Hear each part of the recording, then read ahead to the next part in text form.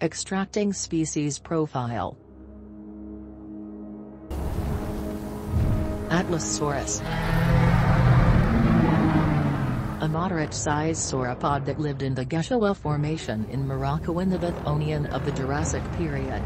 Atlasaurus was initially thought to be a basal sauropod like Cetiosaurus, but more modern analysis has seen Atlasaurus similar to Brachiosaurus.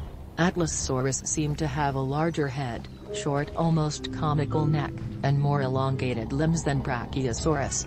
It managed to measure more than 15 meters or 49 feet in length.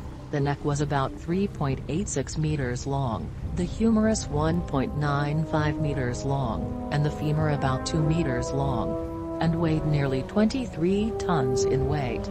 It would feed on large amounts of high-growing vegetation to sustain its body. It was named after the location of discovery in the high Atlas range of the Atlas Mountains of Morocco, where the Titan Atlas was said to hold up the heavens.